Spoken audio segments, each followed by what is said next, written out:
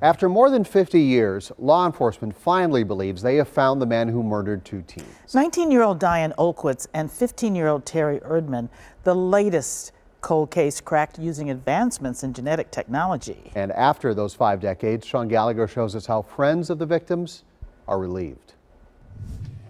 It's been nearly 60 years since Norm Gross has seen his classmate Diane Olkwitz, but she's never far from his thoughts. She's always on your mind, you know, something like this is just a tragedy that happened. It's terrible.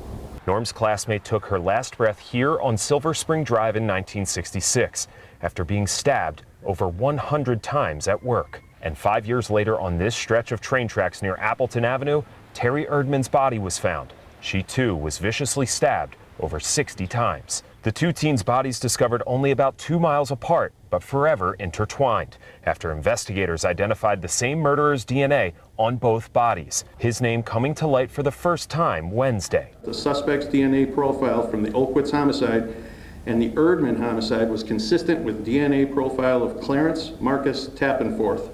They were crimes that grasped the community's attention at the time. Here's archived footage of Olkwitz's funeral on TMJ4 in 1966, and a follow-up story on Erdmann's death in 1971. Camera footage isn't the only technological improvement since then.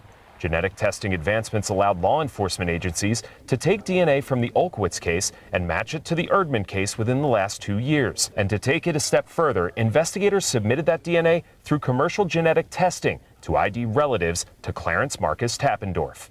With the name, police went back through old investigative files for drop-offs here at Olkwitz's old job on Silver Spring Avenue.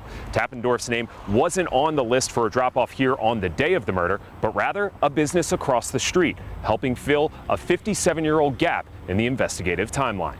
Based on the irrefutable physical evidence, it's the position of the Menomonee Falls Police Department that Clarence Tappendorf is responsible for the murder of Diane Olkwitz. Law enforcement says Tappendorf had no criminal background, and they have no idea for a motive behind the attacks. Tappendorf died in 2008, spending the last 37 years of his life undetected by law enforcement. These were terrible, terrible crimes that impacted not only the victims, but the family members who have waited for decades for justice in this case. And it saddens me that the person responsible wasn't able to be brought to justice while he was alive. But I'm glad that we were able to bring closure to this case. Closure that is nearly 60 years in the making for Norm. Very happy that this has finally come to an end. Investigators couldn't say if Tappendorf is connected to any other unsolved murders, but they say they'll hang on to the evidence in this case to see if he's tied to any other cold cases. Reporting in Menomonee Falls, Sean Gallagher, TMJ4 News. Now, the FBI tells us this is the oldest cold case in the country solved by using DNA.